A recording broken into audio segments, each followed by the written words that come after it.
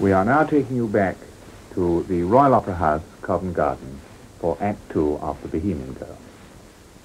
Gypsies are encamped one night on the outskirts of the city of Pressburg. The city guards are on patrol, but in spite of them, Devil's Hoof and some of the men are hanging about an inn where young Florestein, the nephew, and now the heir of Count Arnheim, is carousing with some friends. When he comes out, the worse for liquor, the gang rob him of all his jewels. But they have been seen by the gypsy queen, who, infuriated that the whole gypsy race should be branded as thieves because a few are worthless, forces them to return what they have taken to the frightened young nobleman. This they do, except for a locket and chain which Devil's Hoof stole before he slipped away at the queen's arrival. She promises Florestein he shall have that too, and the gypsies escort him safely back to the city. And now Arline comes out of her tent to tell the faithful Thaddeus, always on guard at her side, of a strange dream she has had of a life among riches and splendor. She learns from him that he could tell her the truth lying behind her dream, but finding that if he did so it would mean they would have to part, Arline wants to know no more, content that they love each other. Now the queen returns, and summons the whole tribe to hear how Thaddeus has broken two of the ancient gypsy laws. The first, that when two gypsies fall in love, they should first inform the queen, and the second, that no gypsy can be married to any except another gypsy, and Thaddeus, of course, is not a true gypsy. The tribe threaten him with death or banishment. Thaddeus turns the tables on them by threatening not only to tell Arline who she is, but also to denounce them to justice for having kidnapped her. In the face of this threat, and moved by Arline's plea, the tribe forces the queen to marry them over the fire. As the first signs of dawn appear, the gypsies dress themselves up in all their finery, in preparation for the fair of Pressburg in the morning. But the queen keeps Devil's Hoof back. In a short scene inside her tent, she accuses him of smirching the name of the tribe, and demands from him the locket and chain he stole from Florestein. In fear of her, he is angrily forced to give them up, and she no less angrily dismisses him. And now the fair at Pressburg is in full swing. A tightrope dancer, a quack doctor, stilt walkers, dancers and entertainers of all kinds, and the gypsy tribe with their songs and dances. Passing through the crowd is Count Arnheim, now the governor of Pressburg, an old man weighed down by his grief. Some memory seems to strike him as he drops a coin into the hat the gypsy girl holds out to him, but it's gone. Florestein, however, is attracted by her and insists on a kiss, and is greatly insulted when he gets his face slapped instead. The gypsy queen, in pretending friendship and admiration for Arline's spirit, makes her a present of the locket and chain. Florestein recognizes it, and at once accuses Arline of having stolen it. In spite of the threats of the gypsies, the appeals of Thaddeus and Arline, and the alarm of the visitors to the fair, the city guard push their way through and carry her to the Hall of Justice. This is the sum of the last scene of the act. Shortly before Arline's arrest, Count Arnheim enters, lost in his thoughts of how grief over the past can only find comfort not in hope but in memory. His dreams are broken by the noise of the crowd following the guards who drag Arline before the Count for summary justice. She denies that she is a thief, but in fear refuses to say who gave her Florestein's locket and chain, and in view of her obstinate silence, the Count, against his will, tells her he will have no option but to find her guilty as an accomplice. At this, Arline, to whom honor is everything, draws her dagger to kill herself, but it is taken from her, and the Count, gently chiding her for thinking that the future can only be dark, suddenly sees the mark of an old wound on her arm.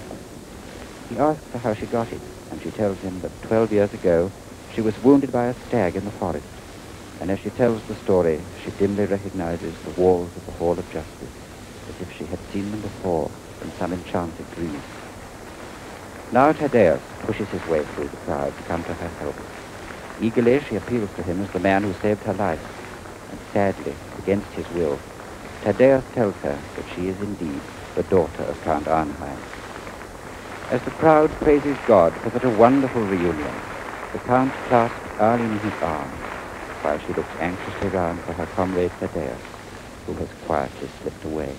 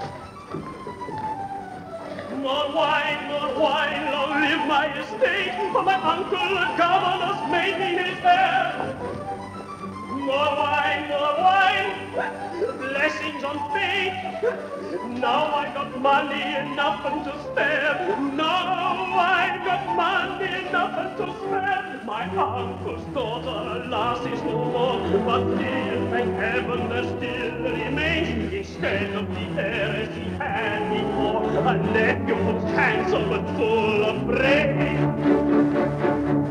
It's so late, I've a long way to go, sir. What's o'clock, pray do you know, sir? Such an encounter on my way always sobers me right away. As it's your worship, I think I might whisper to you at this dark midnight. What are you doing? No need to shout. I thought as you rather the words for were. You'd welcome the chance to ask me to take care of your jewels in case any thieves are about. So I can see what you're up to without any doubt. You'll not have me robbed, sir, unless by you. There's robbing the fortlet and sharing it too. Get what we can, no need of surprise. Get what we can, providing whatever alone lies.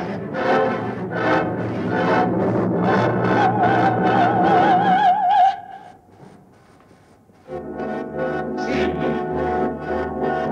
me is here. Let me each find what he's got and discreetly slip away. Slip away, discreetly slip away. You, my royal pardon, fear, you dare by a theft arouse my wrath today. Wretched band, thus it is, would gypsies all are doubted by honest folk throughout the land.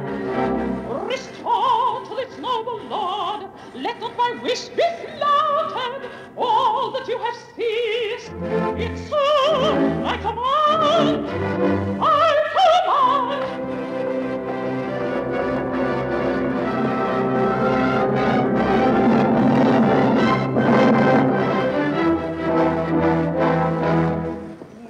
Now your royal power be, and I thank you. Nevertheless, there's a toy that I do like, a rich locket and chain that I would like to have back. A fine medallion, the richest we've seen by a captain himself, was taken away. That too you shall have again. Come, we'll see you on your way, on me. Why fear, on me rely. Beware, the watchman's drum, the watchman's drum. So take good care.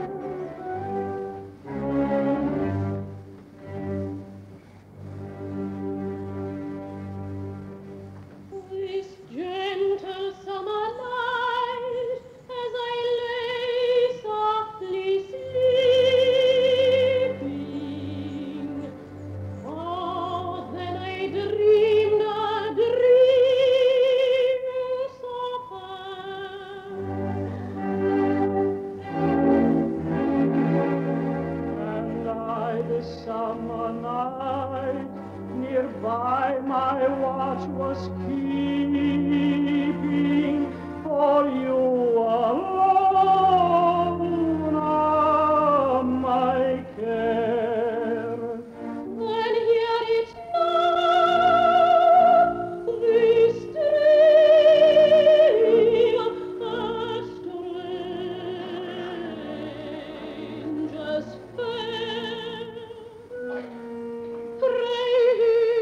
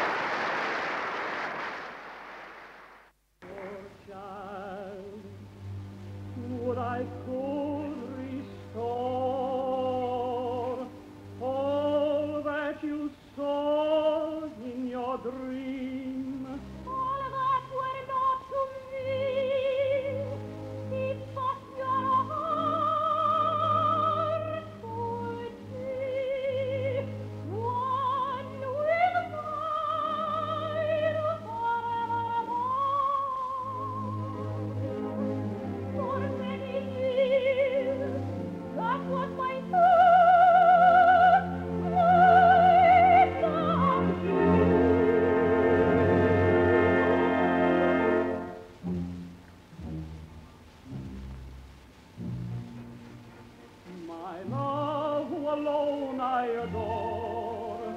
I could your cup with pleasure fill, I could your home again restore, but lonely, yes, lonely, I were wretched still. How can it be? To you so slow to shine, so true, so full of grace, to you I do but rank and wealth, beside you is true the pride of place, of his pride of place. Ah, yes, and true, to you I treasure, I could tell what is but known to me, at the expense of my own pleasure, that I hoped one day might be. For you I could be brightly shine, but from the last it was a glow. No rank, nor name, nor home is mine, I offer you my heart alone.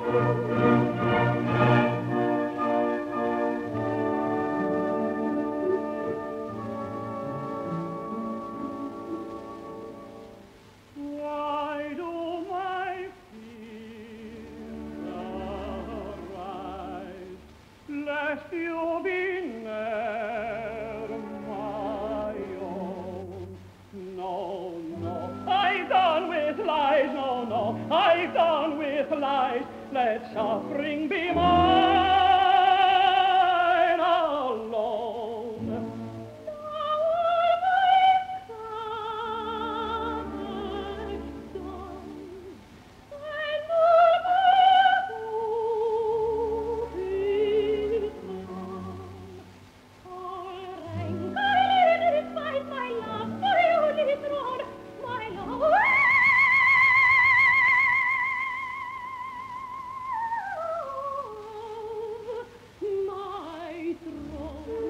Why do my fears arise, lest you be ne'er my own? No, no, I've done with lies, no, no, I've done with lies, let suffering be mine alone.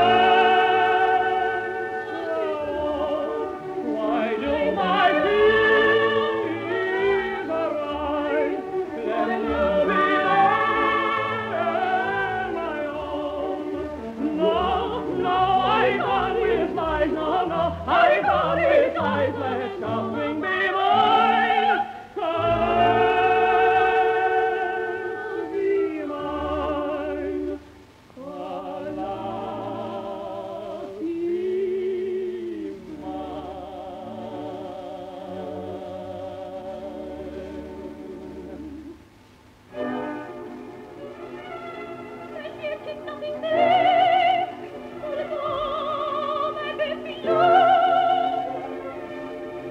Why do you stop? No one you love. How can you stop?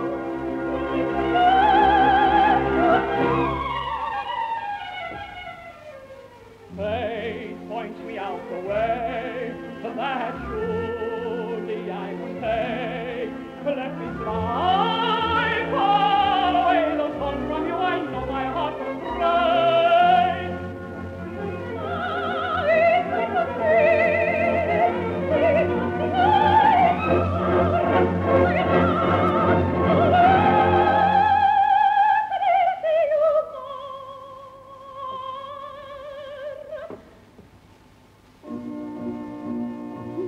I never asked for any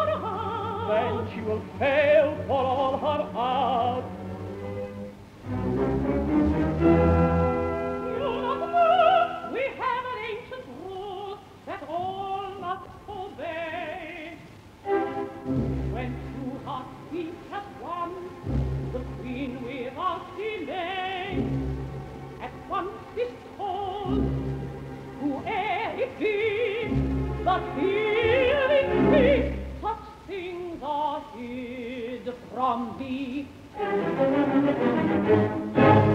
I have no wish to hide, my love I do attest, and yet we may, I think, love without your behest.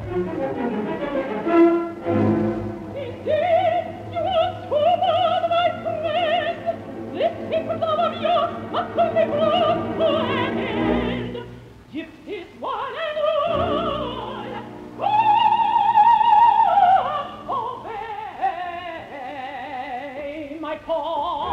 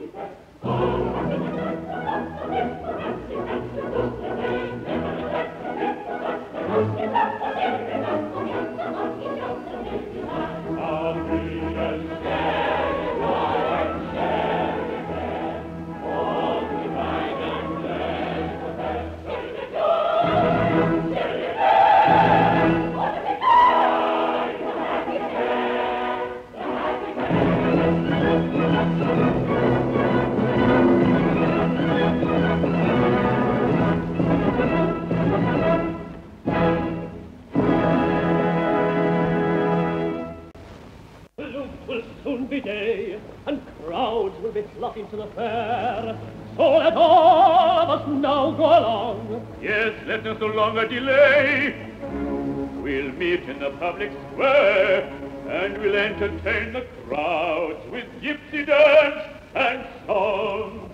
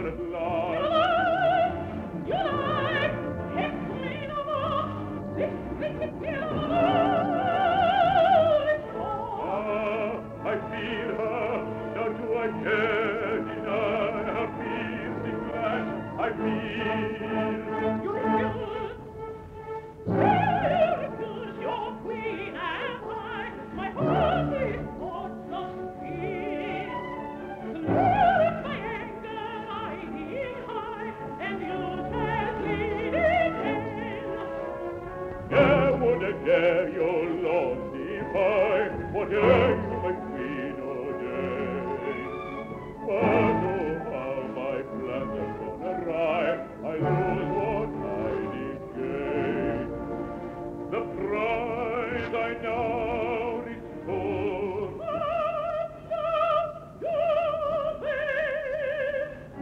And you delayed till more than with your life you'd pay.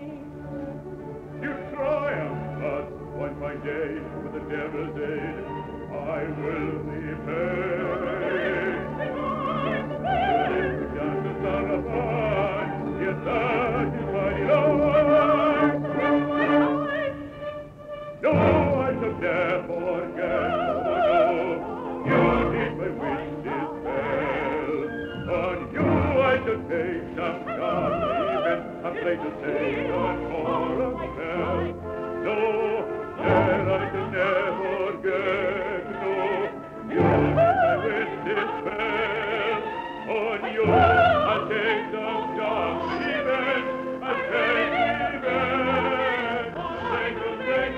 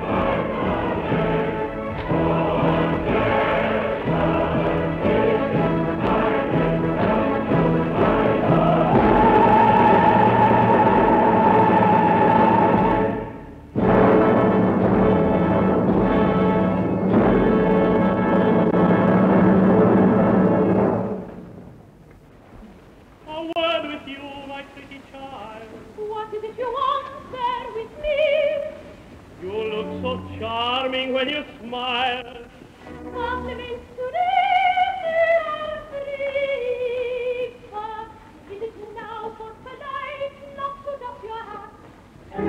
I learned my lesson. I know not what attracts me, but I must have a kiss. Better not try. When any girl says this, I speak it right away. Not I say. If I may. What insolence! And for such an outrage, I swear that you will pay this very day.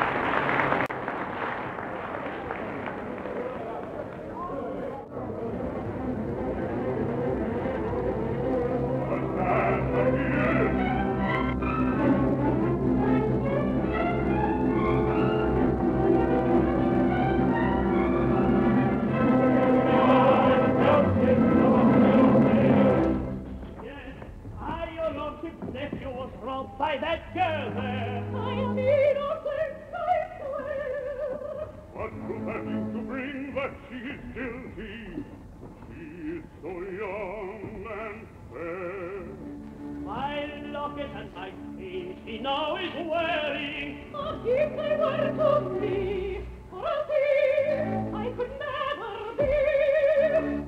Who gave you then the same? A friend but dear to name. Then you will not speak, and the law you do defy. As an accomplice you are condemned. Rather than suffer such a shame,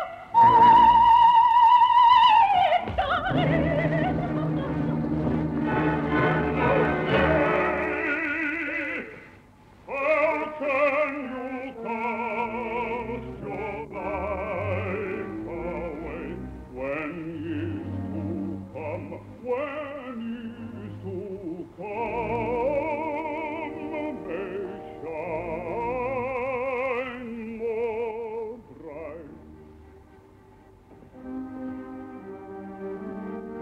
Oh, hence is my heart betrayed, betrayed by a dream that clouds my sight, and that one, that mark.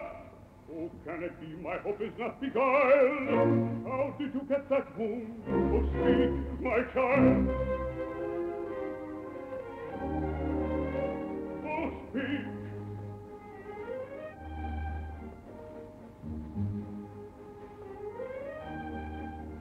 some years gone by, when I was 6 years old. One day the 100th hour, I watched them on their way, and then while singing he'd leap at me and strike me down.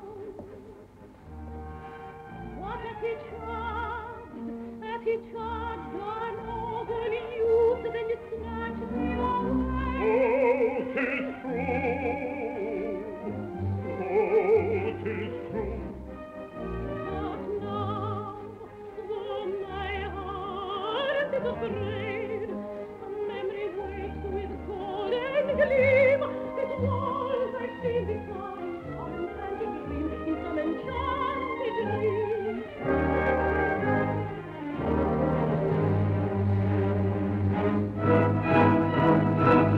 And you are standing there, new hope has come to soothe my care. It's he who is the name to bring. It's he,